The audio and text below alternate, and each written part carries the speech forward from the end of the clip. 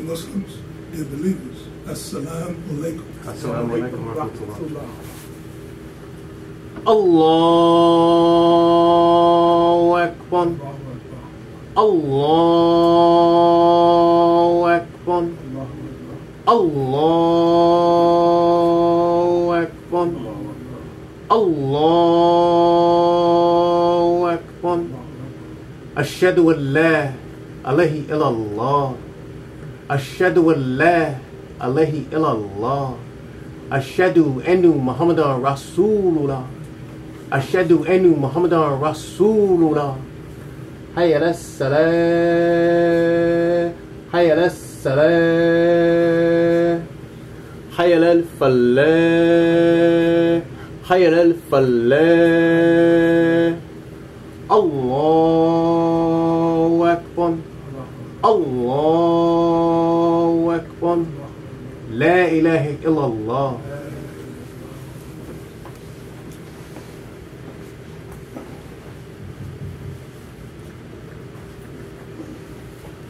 Bismillah ar-Rahman ar-Rahim. Alhamdulillahi Rabbil Alameen. Nahmadu wa nasta'inuhu wa nastaghfiruh wa nu'minu bihi azza wa jalla. Ashhadu an la ilaha illallah wahdahu la sharika lahu. وأشهد أن محمدا رسول صلى الله عليه وسلم وعلى آله وصحبه أجمعين وبعد أيها المسلمون. That is, praise be to Allah, the guardian, evolver, cherisher, keeper, sustainer of all the worlds, all the systems of knowledge. We render all praises to Him, and we seek His help, and we ask for His forgiveness. We put our faith and trust in Him. Mighty and sublime is He. I bear witness and give open testimony that there is nothing worthy of worship except Allah, and Allah alone, the one and only. There is none like unto Him. And I bear witness that Prophet Muhammad sallallahu alaihi wasallam is Allah's servant, messenger, prophet, and guide to all of humanity for all time. We ask Allah's peace, His blessings, His highest exaltation be upon Prophet Muhammad, upon his family, his companions, the righteous, all on us, O Muslims, be peace. Dear beloved Muslims, dear believers, I greet you in the greeting of Assalamu alaikum. Assalamu alaikum wa rahmatullah. And welcome to the Salatul Jumu'ah. What follows of this excellent salutation to our Prophet Muhammad, the prayers and the peace be on him. Dear Muslims, I advise you, as I advise myself, to fear Allah, to have taqwa for Allah, to reverence Him, have regard for Him and His creation, and know that He is the creator of all, that He creates but was never created. We should fear God as He should be feared. Today, brothers and sisters, I want to talk to you, or speak to you from our holy book, the Quran, on Furgan, that is the criterion, the standard or rule by which something can be judged.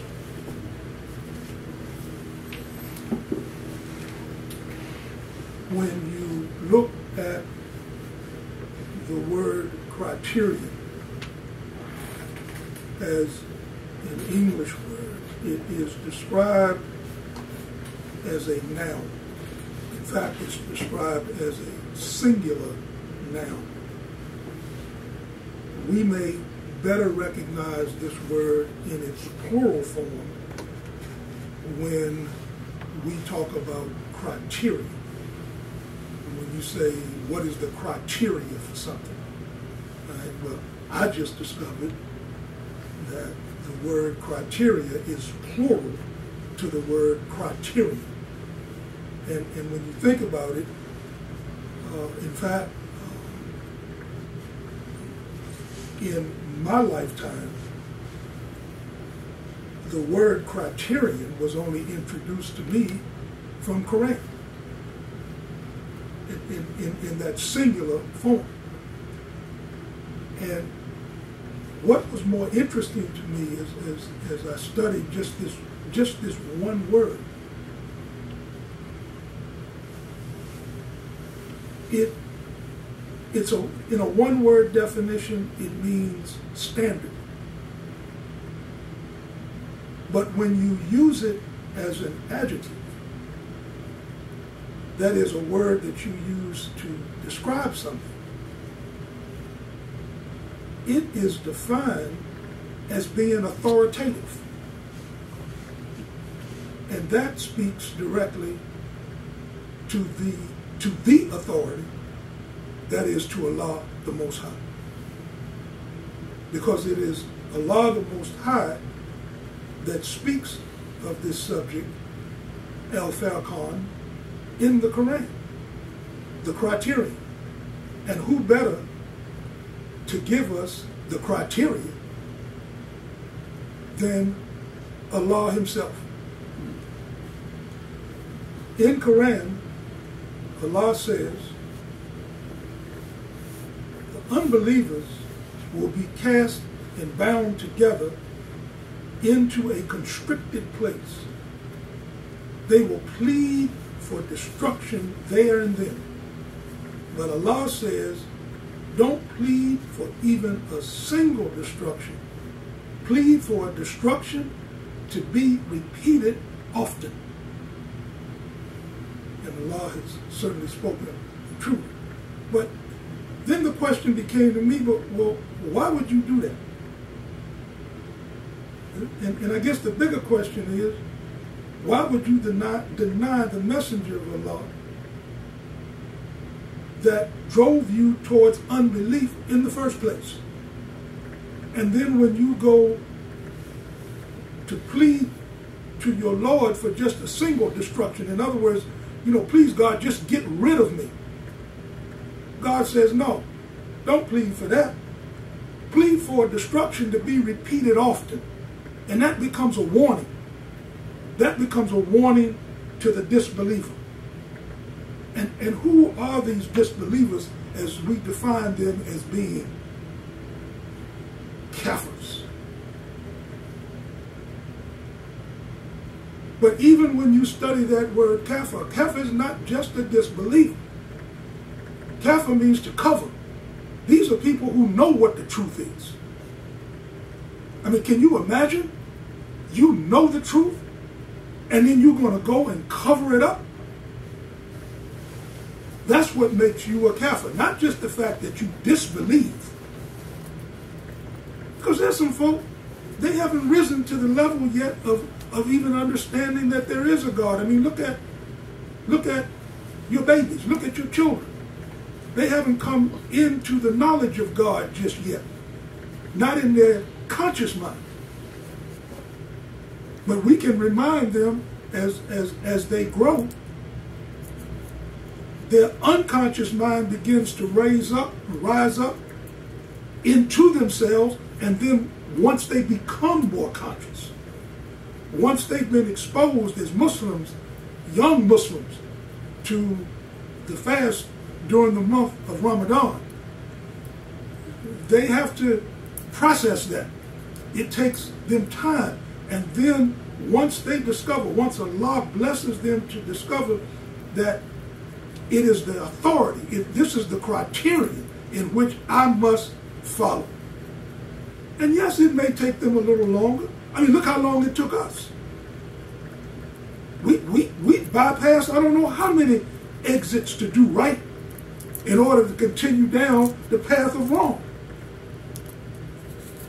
But once we found that exit, those of us that even just had a little common sense decided that this is the road that I need to stay on.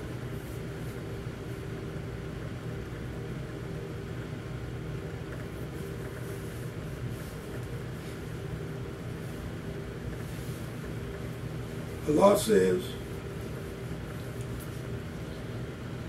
that we are to strive for the garden beneath which rivers flow, the one that is being promised to the righteous. That there is both a reward as well as a goal. And when I read this, I realized that where Allah says,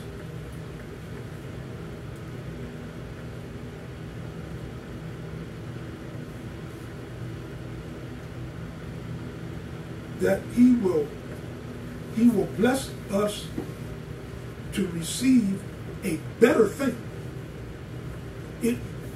It would make you wonder, well, what is this better thing? It means that there's something bigger, that there's something more wondrous, something more spectacular than what you can ever imagine. You can't even close your eyes and even imagine what the Jannah is going to be like. All that is being withheld from you. And it should inspire you to want to stay on this Sirata Mustaqim in order to see what Allah has in store. And He's already told you time and time again that He's going to reveal all of this to you in the next life, just to make you believe what He told you on this earth. He's got to do that for both the believer and the disbeliever. So that you, or both of us, both the believer and the disbeliever, will be able to bear witness. Allah spoke the truth. He said there was an authority greater than me.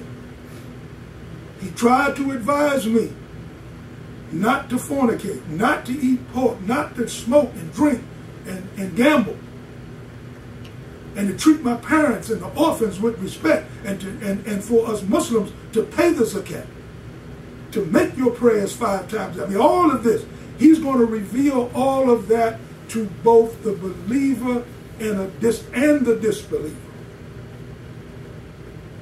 And we know which one is going to be the most happiest.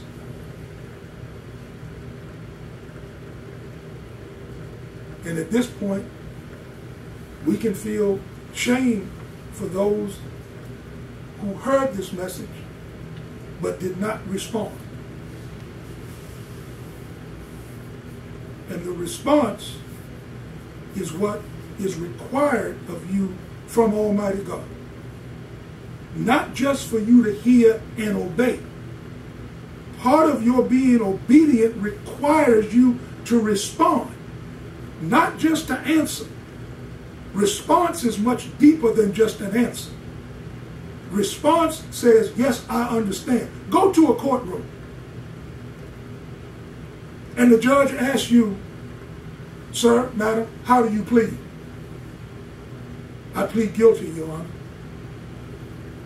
Sir, do you understand your response? Do you understand what it means? Do you understand the criterion in which I'm going to judge you based on your response, not just your answer? Do you fully understand that? Yes, Your Honor. All right. And if you've ever been in a courtroom and heard that language and heard that tone that comes from the judge, we know he's not Allah. But when you're in that courtroom, when you're in that environment, you are under his or her criterion. You are under their authority. Now, how much more do we think we should honor God by understanding who is the authority in every aspect of our life? Not just the courtroom. In the court, outside the court, while you're eating, while you're sleeping, while you're going to the offices of nature. Who is the authority? And that's when our Prophet Muhammad, the prayers and the peace be on him, has always instructed us, whatever we do, before we do it, we say Bismillah. Everything. Eating, going to the bathroom, it don't matter. When you walk out of your door, when you come back into your house, why do you do that? Because it shows your reverence for God. It shows that you understand not only in your intelligent mind, but also in your heart who's the authority over you in every aspect of your life.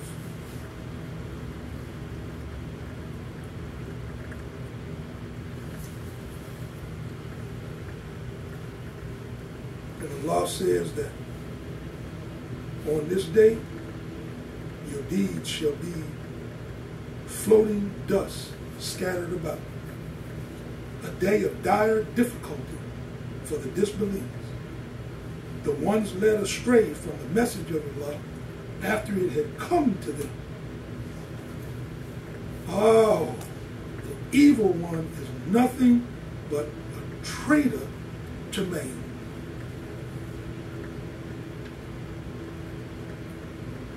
That we take our own passions and impulses as our God.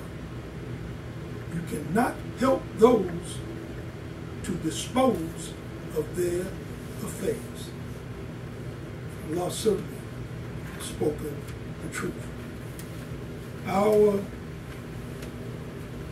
prophet, God's messenger, may Allah's peace and blessings be upon him, sallallahu alayhi wa sallam. It is reported, he said, when your good deed pleases you and your evil deed grieves you, you are a believer. When a thing disturbs the peace of the heart, give it up. It was also reported that he said, look to those less fortunate than you. It is better for you that you do not deny what Allah has blessed you with. And I read those particular hadiths because it is a part of the criterion in which we should be following. Oftentimes, when we address you here at New Africa, we will address you. I know I will address you as Muslims, and sometimes I will speak to both the Muslim and the believer. Because I don't know, it's Allah who will decide. First of all, it was Allah who decided to make you Muslim. You didn't do this on your own. He guided you here. Whether you came through the first, under the Honorable Elijah Muhammad, or whether you came afterwards under the leadership of Imam W.D. Muhammad, you were guided here. And some of us deviated even after that guidance was given to us. And thank God for his forgiveness and for his mercy that he guided you back. The opportunity is always available to you as long as you're on this side of the dirt. Because the one thing that none of us can risk is coming before our Lord and being stripped down. Where everything from your fingernails to your toenails to the nostrils in your to the nose hairs in your nostrils will be given the opportunity to speak. And you're going to look at your feet and your hands and your nails and the hair that was in your nose and say, well, why are you speaking again? Because my Lord, my authority, has given me the power of speech. And as Imam Hamid mentioned the other day, your hands and feet going to be like a broke refrigerator. They ain't going to be able to keep nothing. They're going to tell it all. Yes, yes, yes, yes, Allah. He took his feet into the after hours joint. And yes, he did have a pork chop sandwich while he was there. It's going to tell on you. And no, there was no reason for him not to fast during the month of Ramadan. He was healthy, she was healthy. They just chose not to. Well, oh, tongue, why are you telling on me? Because Allah has given me the power to speak. So all these things are going to bear witness against you. And I don't want to leave you in a funk, because all the good things that you do are also going to be told as well.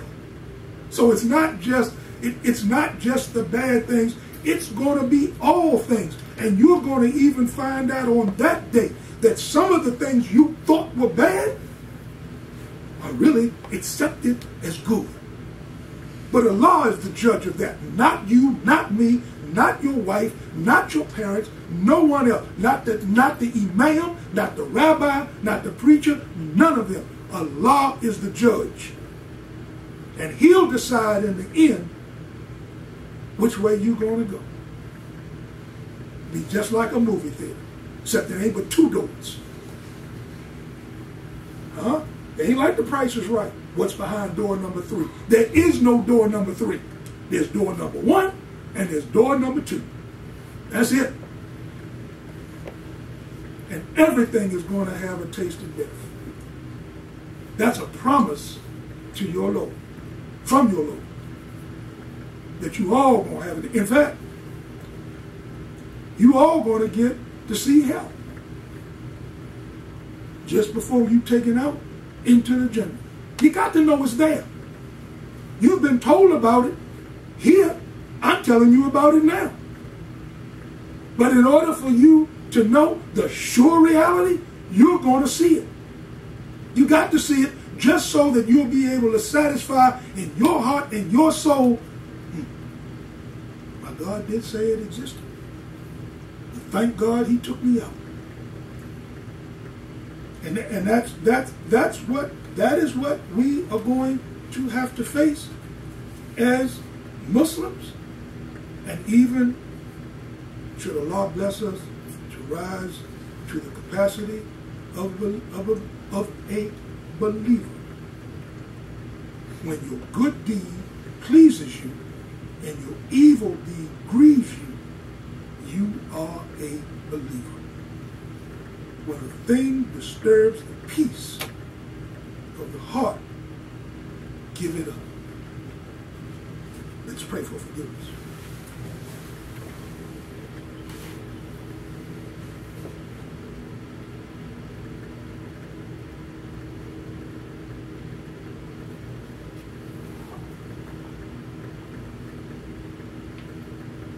Alhamdulillah. Alhamdulillahi Rabbil Alameen. Ashhadu an la ilaha illallah wahdahu la sharika lahu. Ashhadu anna Muhammadan Rasul sallallahu alayhi wa sallam.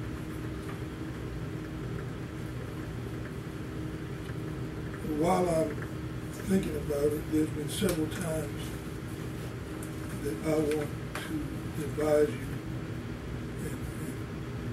and I will bring you the exact hadith at another point in time. But it is enough for me to want to remind you now, because I continue to remind myself, that Prophet Muhammad, the prayers and the peace be on him, instructed us that before we make a dua, that we say Alhamdulillahi Rabbil Alameen. Ashhadu an la ilaha illallah wahdahu la sharika lahu wa ashhadu anna Muhammadan Rasul. And then you begin your dua. So a lot of times when you see me sit, and it takes time for me to stand back up before you, I say that before I actually say any dua, to Allah, asking for His forgiveness. And I will bring you the exact language for that. In fact, I first learned that at Taqwa Nur. They had a sign, just like we have stuff posted up down here. We were at Taqwa Nur. We had a little vestibule out there. A board. out in the vestibule. On that board, there was an instruction that the Imams, Imam Dawud Mahdi and Imam Talib, had posted up on that board. And I can't tell you how many years ago that was. And I still remember it and still do it to this day. Because it was instruction. And that instruction was part of our growth. It was part of my growth. It was part of your growth. That's why you keep coming here. You keep coming here because you need this nourishment. Allah says in the Quran that your growth and your development is like that of a plant. Well, a plant needs nourishment. It's not going to just grow without sunshine, without nutrients, without water, without the minerals and things that it needs. And you know this, you just don't recognize it. How do you know it? Because you didn't come on this earth a grown man or a grown woman. You came here as an infant. In fact, Allah gives you your development in stages. He says that you grow in stages. He takes you all the way back to even before you were even thought about. And he takes you back to the leech-like clot and how you were formed. And then he clothed he clothed you with muscles and bones and skin. I mean, took you that far back. And look at you now. Look at you now. 4'10" or 6'2". 150 pounds or 245 pounds. Look at you now. That's not how you came out. You grew and you developed. What was your nourishment? You figure that out. I know what mine was. What fed you? What helped you to grow? How do you know you've grown? Little simple stuff. You grown man now. You grown woman. Go back to your elementary school. Just walk through the building where you went to elementary school and try to figure out in your own head, how in the world did I make it in this environment? As big as you are now. Little desks, little chairs, little rooms. And then what happens? You left elementary school and where'd you go? You went to middle school. You went to junior high school. Well, your junior high school, your middle school was bigger than your elementary school, wasn't it? Why? Because you were growing. You were developing. And look at a plant. If you take any plant and put it in a small pot, that plant is only going to grow the size of that pot. No bigger. As God is my witness, it will not get any bigger. Depending on the size, the type of pot that you put it in. If you put it in one of them cardboard pots, even one of them plastic pots, eventually that plant will grow so big that it'll bust the sides of that pot. Won't do it on a clay pot.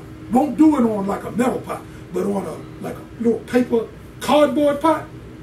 But that's the plant growing. If you want to stagnate the growth of that plant, put it in a pot where it can't grow. What do you think a bonsai is? You see a bonsai plant? Little teeny. They'll take a big tree,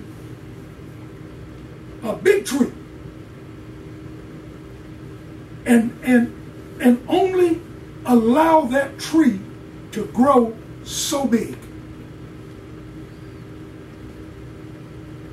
You're not like that.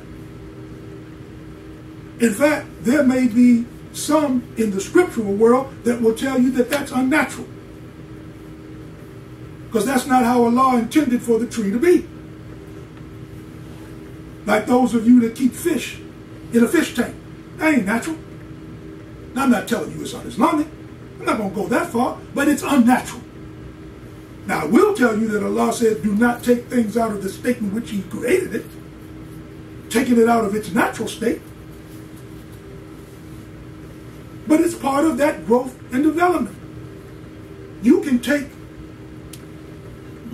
there are plants that require full sun 8, 9, 10, 12 hours a day. That plant will grow if it only gets 4 hours of sunlight. But it may not produce flowers. It may not produce the fruit. It will not get as big as Allah intended for it to get because it's not getting the proper nourishment that it should. Now, when I'm talking to you in this way, don't think about it in terms of plants. Think about it in terms of you as a human being. Why you haven't grown. Why you haven't reached your full potential. Why? Because you haven't gotten the nourishment that you needed. You haven't gotten the support that you needed. Your sunshine has been weak. You've only gotten 4 hours when you should have got 14. You had no minerals. You had no nutrients. Nobody's giving you water. In fact, you won't even drink water. And Allah tells you that everything was made from water. But you don't like it. And then you want to know how come, you got all these diseases that are directly associated with you not drinking water. Come on, man. This ain't rocket science. Don't make this religion more complicated than it has to be. Allah tells you that. He says to you there's no compulsion in this religion.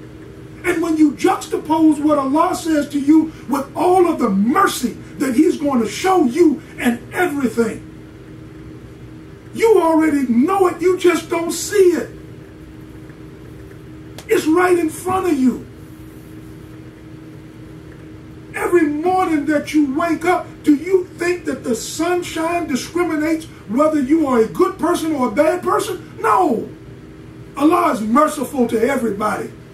You're not going to be able to identify the bad person because there ain't no sunlight around him.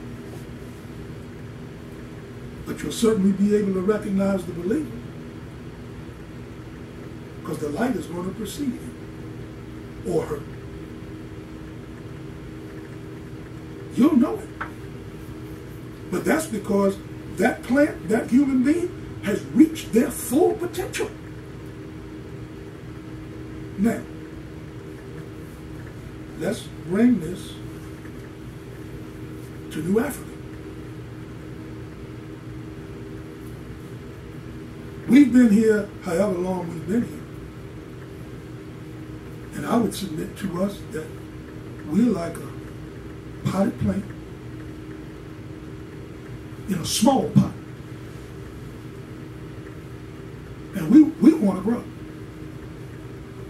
I'm not satisfied just being here.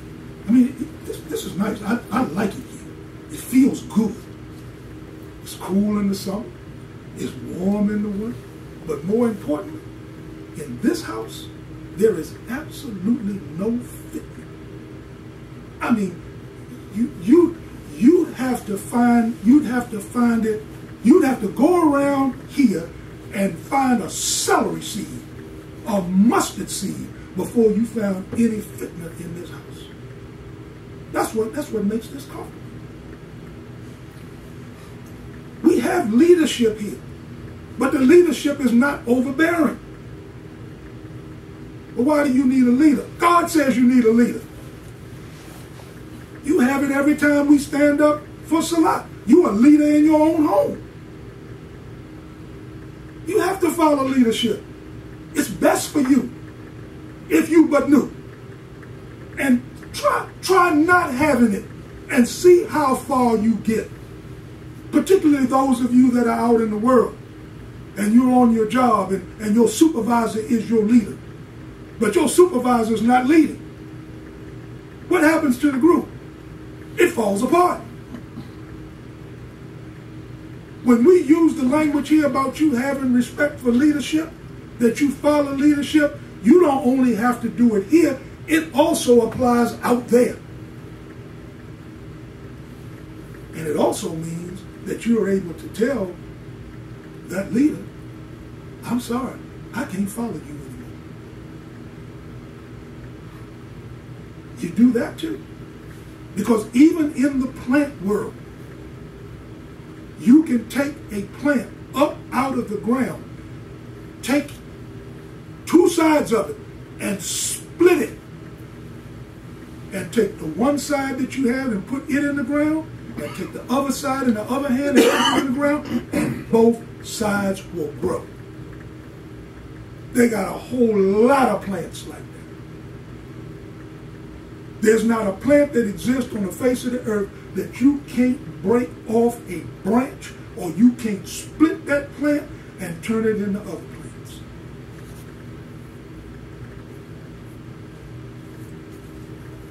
Get the plant out your head. Now I'm talking about the community. I'm talking about the growth of the community. Because we are stagnating here. And one thing that I know about plants is the same thing that I know about people. They will only grow based on the amount of maintenance and care and attention that you give to it. Now you can leave it alone. Just like from time to time, if you look out in front of here, we leave that alone and look what happens. You get weeds. You get plants growing in there that you don't know where they came from. Where did this come from? And sometimes they're pretty plants. But then when you start to understand the correlation of how those things got there, then you understand how Allah populates the earth. Because it's the birds and the bees that bring these pollen from various plants, and they may drop the seed. You know, you've seen a bird go along and try to pick up more in its beak than what it's able to carry. And you haven't studied the bee enough to know that when they are involved in their intercourse with flowers, because that's what it is. It's an intercourse that they're having with flowers. And they extract from the flower what they do. Some of that, what they extract, what you are calling the pollen, as they fly off, some of that pollen might spread. And all of a sudden, you may find, I don't know, you may find some flower growing up in your garden that you didn't put there. But it wasn't up to you. Some things you can control, other things you can't. What we do here, to the extent that Allah has given us the authority to establish this and has allowed it to grow and prosper, how much more should we show our appreciation to God by improving upon the condition that He's put us in? Because Prophet Muhammad, the prayers and the peace be on him, said whenever a Muslim seeks to do something, he seeks to perfect it. The question I have for you men in particular, is this the best that we can do? It's just a question. Just a question. And it's not a question where I'm beating you up. All I'm doing now is planting a seed. That's all I'm doing. As Allah is my witness, all I'm doing is planting a seed. Now I can also tell you when that seed is planted, you don't know when it's going to sprout. Allah knows. We don't know. But I know that my responsibility is to deliver to you a clear message. One where I can help you to make the connection just in case you can't. Because I'm dealing with people of intelligence. And we have different levels of intelligence. And because of that different level of intelligence, what I need to know is once that seed has been planted, what part of your intelligence is going to say to the community? Brothers and sisters, I think I have an idea for us to be able to grow from here. How we're going to be able to better what it is, the presentation that we want to make to not only to ourselves, but to the rest of the world. And it's not difficult. So here's what I'm going to encourage us to do, because the seed has been planted.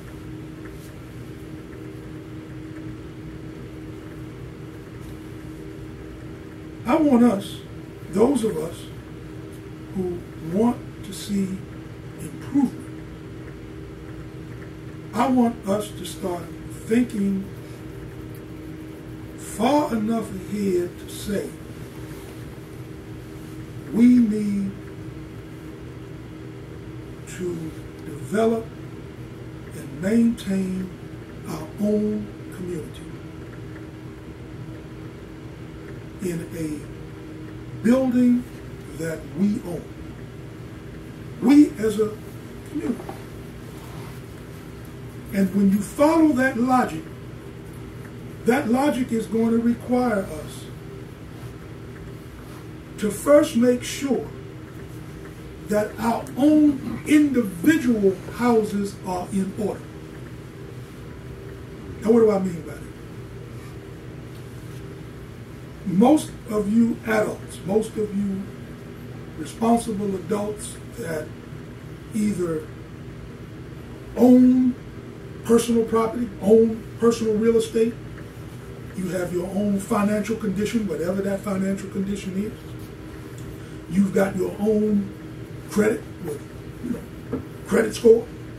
I don't know what it is. That's not what I'm discussing. What I am discussing with you is wherever you are in your own financial plan stage right now, I'm saying to you as a seed, start looking towards improving your financial condition,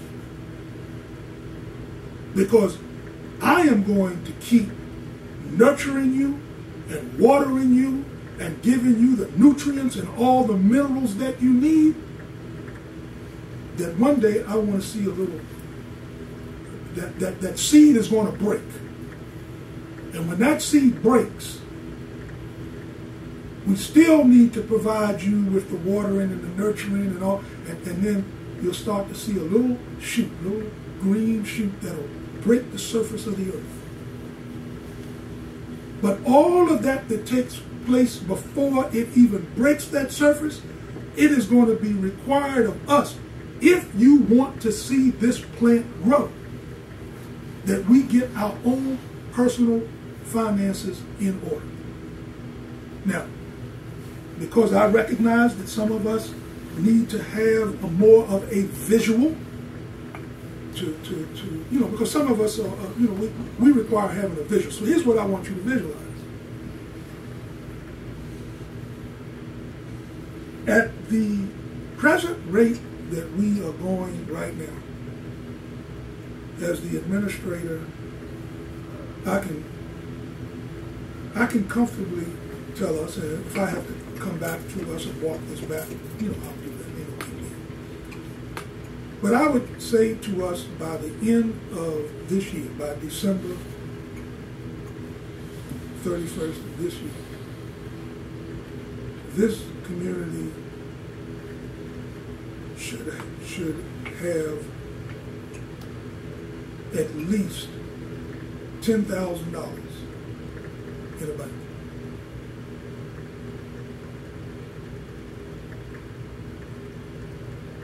And I would say to you, that sometime during the 2016, that I may come to each one of you,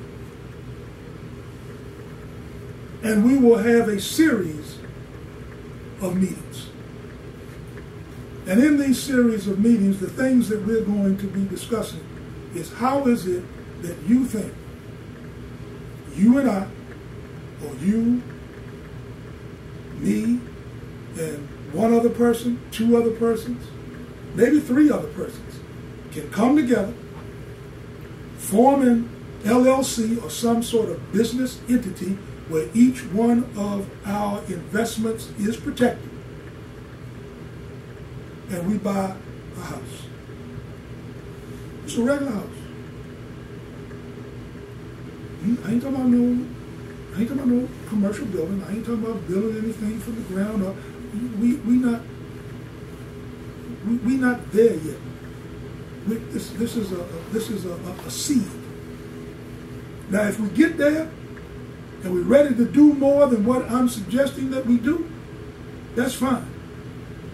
But in my lifetime, and I'll never forget it, a hustler told me, say, young boy, you can do with a little, but you can do with a lot. If you can't make dollars, make quarters, because they all add up. So here we are. We don't have to start out with no 10, 20,000 square foot, two levels above and one below, with a parking lot for 500 cars. No. The law in the District of Columbia allows any religious organization to occupy a home for its religious worship. A regular house. Now, as you riding along, you may want to call them storefront churches or whatever, however you may want to describe them. And time doesn't permit me to tell you about many of the storefront churches. But I will mention one. I'll give you its location. Over between Rhode Island Avenue and 12th and Rhode Island, around Brentwood Road and 12th Street. There's a relatively large Christian organization, and I'm only using them as an example because when I was a little boy, I can tell you right now, they were in a house over on H Street. It was my Aunt Helen's church. And of course, little boy, she took me to church. And it was in this home turned into a church. But when I look at them today, they just put a huge wing onto the building that they've been occupying for the last 10, 15, 20 years. But they moved off of a house just off of H Street. I think it might have been somewhere on 11th Street off of H. Somewhere in that community. Maybe I could ride over there and point to you where that house was. But they started off small in a house and then and that's what I'm going to suggest that we do. I mean, just to do that would be big for us. And to be able not only to do it, but then be able to maintain it. Because that's the other part of the plant world. You don't just put the thing in the ground and just let, like some of you guys do, When the last time you watched, oh man, I let God wash my car. No. You can't just put this seed in the ground and just let it go. You got to nourish it. And even a farmer will tell you that when they plant food, one of the reasons why, particularly if you have a big farm, you may notice, like on the back 40, they don't have anything growing back there. Because you can't keep robbing the soil of nutrients and think that it's going to just continue to give you the same growth. So what they do, they've learned how to leave some of, and this is Quran. This is from Prophet Muhammad, the prayers and the peace be on him, when he told us how to eat. He said a third was for you. All right? You had to leave 1/3 for your stomach. So what does that do? That means you don't eat your fill. You got to leave a little something. The farmers have learned that. So they'll leave a plot of land where nothing is growing on it. And they do that so that that plot of land will build up more nutrients and more minerals so that when they do plant, it's going to give them the yield that they're looking for. And they had to learn that the hard way because they would, in fact, and I'm using this term loosely, they would rape the earth by simply planning year after year after year after year. And then they saw, one year they saw, oh man, last year, I walked away with 40 tons of soybeans. This year I didn't get but 3. Something's wrong. And then of course, they have somebody come in and test the soil, and they tell them, say, well, this, you're gonna have to give this part of the earth a rest. To give it time, and what you're doing is you're giving God time to be able to rebuild the nutrients and the minerals and stuff this soil needs, so it will give that will. So it'll give the yield that you're looking for. And it's God that told you He's the one who controls time. So it's not on you. Now, if you want to keep putting stuff in the ground, if you want to keep going back and doing the same thing the same way that you've been doing it, then also know that you're only going to get what it is that you put into it. All right? And that's Hadith 2 from Prophet Muhammad, the prayers and the peace be on him. Those of you who migrated for marriage, for women, you're going to get what you migrated for. Ain't no different. So if you want to keep doing the same things that you've been doing and yielding the same yield that you've been getting, go right ahead. That's all you're going to get. But if you do this for sabilillah, if you do this because you recognize it as being part of your own personal growth and development, has there ever been a time in your life that you've looked back on something and said, this is something that Allah helped me to build? That you could take pride in? That those of you who have descendants, who have children, wouldn't you like to be able to take them to something that you own, that you have a stake in, that you're responsible for, that you can say to them, this is my garden. Alhamdulillahi Rabbi Alameen. Because don't forget that. Don't let your pride come in front of you. But there is a way for us to do that. Now, I'd be remiss if I didn't say to you that I have a plan and I want to share that plan with you, but that Allah is the best of plans. But I'm trying to offer us something.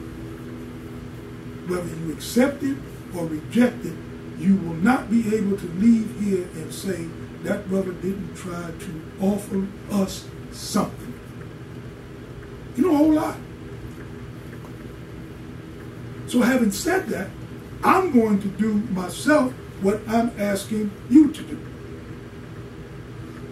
I want to get my financial house in order so that when we are ready to make this move,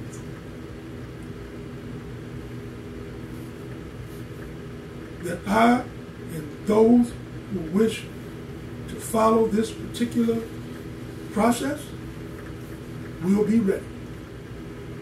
Because the main thing that we're going to need is to be able to finance what it is that we're trying to do.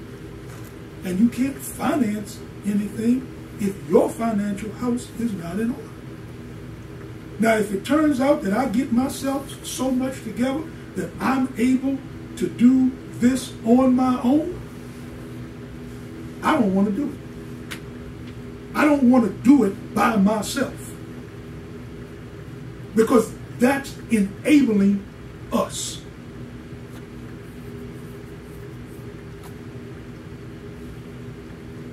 What I'm proposing is something that will outlive all of us. It cannot be tied to me personally, because when I die, I don't want it to die with me. It's got to be perpetual. And the only way that I know to make things perpetual is to be able to involve a group where it's set up that way, that this belongs to the group. There are no little I's and big U's. Okay? This is all about a group. And there are business mechanisms where these things can be set up, where the group is protected. And so this is my I'm gonna call it my spiel to you. And I'll accept that. But I will say that I'm in this because I want to perfect everything that I do. I want everything that we do to be a reflection of us. That we have a material showing that we can say we did that. Because for sure, when I say to you by the end of the year, we will have $10,000, we did that. Everybody that put a quarter in that box. And by the way, I want to say to us and sisters, every Friday for the last, well, I can't tell you how many years, I've gone into that box and I've pulled out, and I can tell you right now, brothers, we need to be most appreciative of our sisters, who also give. You may not know it because you don't see it, but they also do. And I can't tell you how much it humbles me when I go back there. And even here lately, and when I say lately, I'm talking about the last 3-4 months. And when I go into that box, it's very seldom that I see dollar bills. I'm talking about single $1 bills. If I see them, somebody's all wrapped them up and there's like 10 of them there. But most times when I go to that box, it's like 20s, 10s, 5s. No ones. And I mean, that's, in my mind, for the last 3 or 4 months, that's a testament to us. Because you all are only going to, when you give, you're not giving to me. You are not giving to me. Allah is clear as to who zakat and what charity is for. And should there be a need, we're here to provide that need to those who have supported us. That's an obligation on us. No way to get around. There's no ambiguity about that.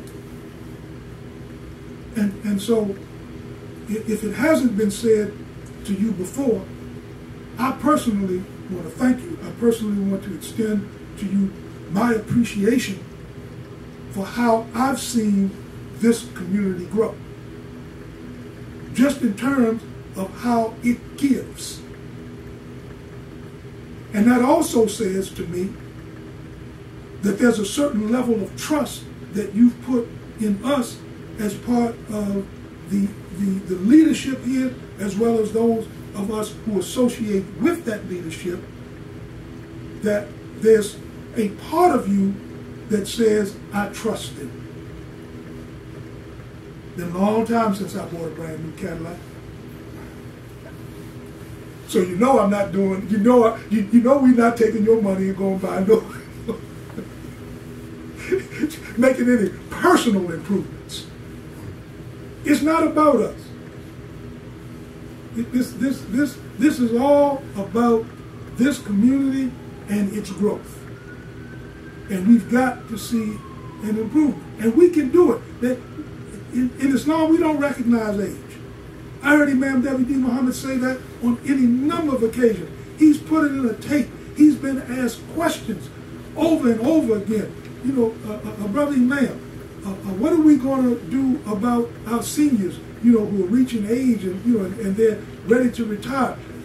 A Muslim don't retire.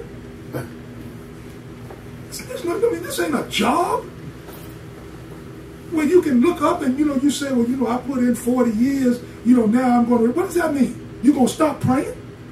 You're going to stop giving zakat? You're going to stop recognizing that there's no God but Allah and Muhammad is his messenger? What are you retiring from? You ain't going to believe in the books no more? You ain't going to believe in the angels no more? You're not going to believe in the Jannah?